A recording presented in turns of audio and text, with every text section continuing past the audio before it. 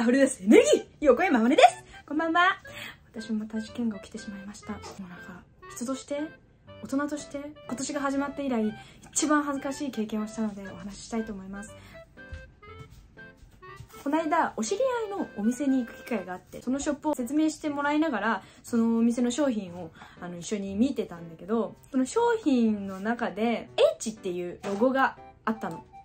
で、そのお店の商品はホテルとかにも置いてあるような商品だったから、あ、これはホテルの H ですねって言ったら、こちらはエルメスですって言われて、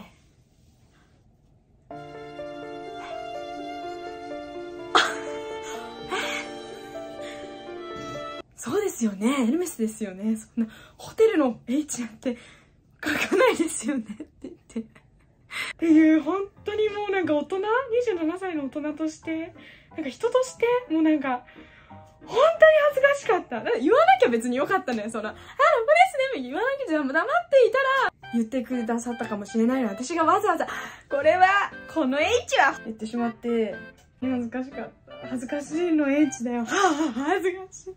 なんか、知ってたのに。知ってたけど、なんでこんなことを知ってしまったんだっていう。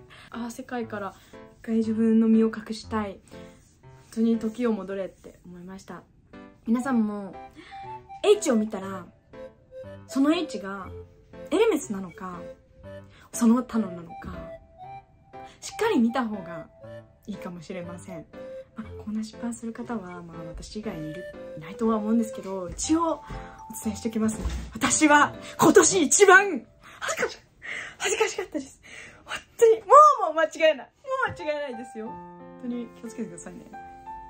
しかもそう危ないなと思ったら聞いちゃダメなんですよ。向こうの人が言ってくれたら、そうですよねって言えばいいのに、これはとか言っちゃう。マジダメだったらね気をつけてください。それではまた事件が起きたら発表したいと思います。それでは皆さんごきげんよう。